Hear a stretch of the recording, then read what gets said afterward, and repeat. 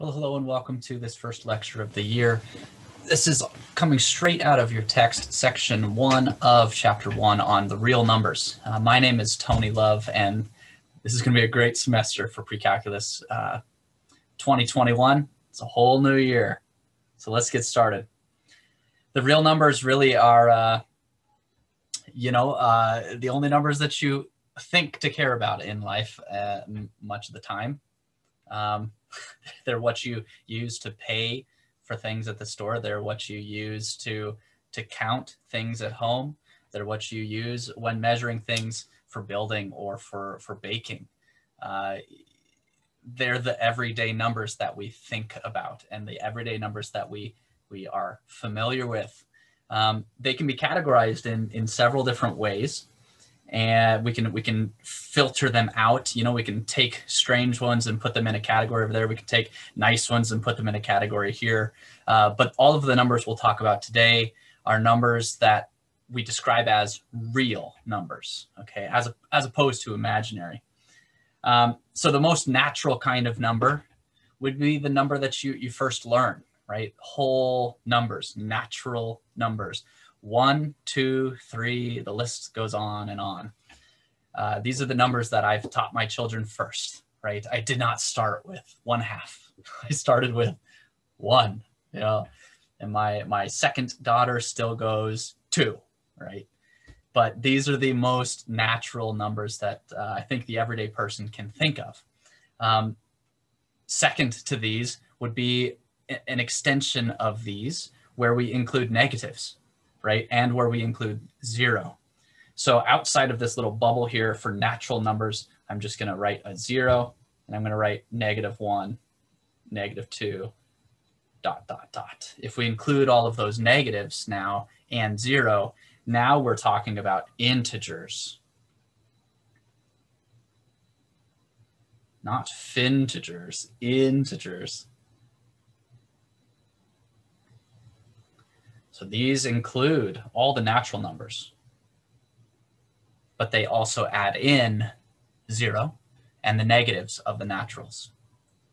The next one, you might guess what the next one is a rational number. It's when you take a natural number or an integer and you divide it by another natural number or integer, with the exception of 0, right?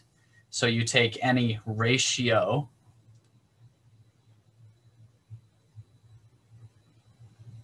of integers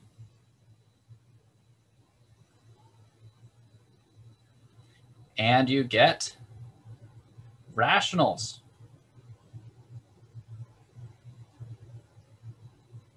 Right, the rational numbers, 1/2, -9/8, etc., etc. We can take any ratio of integers and we get a rational number. So these ratios include all of the integers, right? Every integer is a rational number. It's just the number itself. We'll give an example here. 3 is 3 divided by 1, right? So every integer, every natural number is a rational number. Just like every integer, every natural number is an integer. Every integer is also a rational number. I think I said that backwards. Every integer is a rational number. Now, sort of separate from these rational numbers are this extra category that they get a bit strange, right? So I'm going to draw this red bubble outside here. You might be asking yourself this question of, are there numbers that cannot be written as ratios, right? The integers are ratios. The natural numbers are ratios. Are there numbers we cannot write as a ratio? And the answer is obviously yes, right? These are not rationals. We call them irrationals. Common examples of these are the ones you might be most familiar with. Pi, perhaps Euler's number, E, square root of 2, and so many others. None of these numbers can be written as a rational number. They cannot be written as a ratio of two integers. And there's famous proofs for these not being rational numbers. So just to sort of give some characteristic descriptions of these things, because oftentimes we think of numbers in their decimal form. We don't think of them as fractional forms or these exact forms, pi, e, root 2. We often think of them as decimals. So any decimal number that repeats,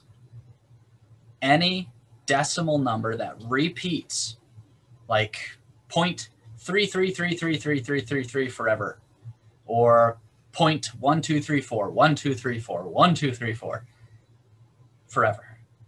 Any decimal number that repeats is a rational number. So repeating decimals are rational numbers. Any decimal number that ends like 1.32, that's it. Well, that's also a rational number, okay? Any decimal number that never repeats and never ends is irrational. Not repeating,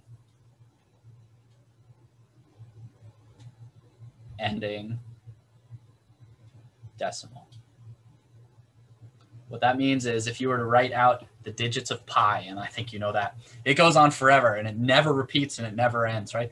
E, Euler's number, as a decimal, it never repeats, it never ends. Square root of 2, same. Okay, so when you're looking at decimal numbers to categorize them, these are some common characteristics for you to look out for. Real numbers have these really nice properties, and I'm going to go through 3 of them here. The first one is commutative. Commutative means to have the ability to move around. Now, when you're moving around real numbers, when I say commutative and having the ability of moving around, I'm also including an operation, and that operation is addition. So the real numbers, along with the operation of adding, they can move around. So if I take any number like 1 and I add it to another number 2, that of course is 3. And that's exactly the same as moving the 1 and the 2 around. So 2 plus 1. This is the commutative property with addition. This does not hold with subtraction, right? You can't commute numbers around subtraction. 1 minus 2 equals -1, which does not equal 1, which is 2 minus 1. Okay. So with real numbers, you have commutativity with addition. You can move the order and the result doesn't change. The next nice property that allows you to solve or simplify problems is the associative problem, the associative property.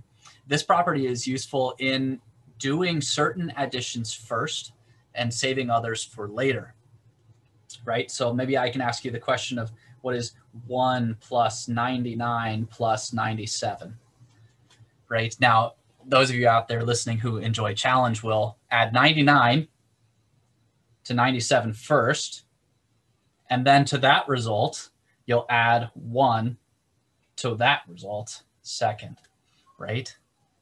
And what you're doing is you're associating 99 and 97 first with these, we call them parentheses. Okay, if you see parentheses around something in a mathematical expression like this, it means to do those things first. The most inner parentheses have to happen first. So we can associate this result like so, or we can write it in another way. For those of you who enjoy to do your math a little bit more easily, like me, you know, I see this 1 and 99 and I think, let's do that first. Because in my head, I know that's 100. And then second, I add the 97 because 100 plus 97 is easy. So what I'm actually doing is I'm associating those two numbers first instead of the other two. So this is a property of real numbers with addition, that you can associate two numbers with the operation in any order you want. So if you see a string of three things, you can add any two of them together first. With the first property, commutativity, you can even reorder them to regroup them. So you can add in any order, and you can group in any order with addition and real numbers. The next and last property, and the last topic for this video before we get into something else in the next one, is the distributive property for real numbers. Now, this one brings in a little bit of multiplication. So just real briefly, multiplication of any two real numbers. You know, if you add two numbers together, like add 6 plus 3, what you're kind of doing is you're adding like lengths of things. So let's say this is a line of units of 6 units long, 1, 2, 3, 4, 5, 6. And we add to it a line of 3 units long, 1, 2, 3. Well, then the result is a line of 9 units. Now, multiplication, of course, means we're talking about something entirely different than lengths adding together. Multiplication can be related here to area. 6 times 3, which is, of course, 18. It relates to the area, the square feet, if you will, square yards of that rectangle that's formed by a 6 foot by a 3 foot, or 6 unit by 3 unit rectangle. That's the area of it. So this would be 18 square units. So the distributive property takes with it a couple operations. We're going to work with addition and multiplication, which sometimes I'll abbreviate with a dot. Okay. The distributive property for addition and multiplication goes like this. Let's say we have 2 times 6 plus 3. The distributive property says that this result, which is 2 times 9, which is 18, getting ahead of myself here. We can do that 2 different ways. We can first add, so we get 9, and then multiply by 2. Or we can distribute the 2. We can distribute the multiplication. You can think about like handing something out to multiple people. You're distributing this 2 across the sum.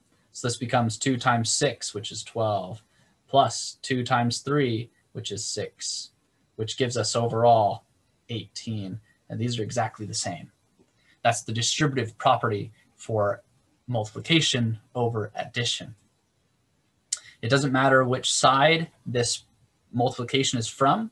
I could very well have written this 2 on the other side.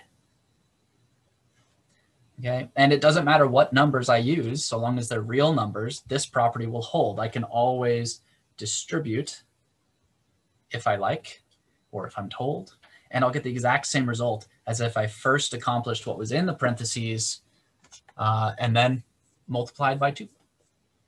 So those are the 3 properties of real numbers that we're going to get into this first lesson.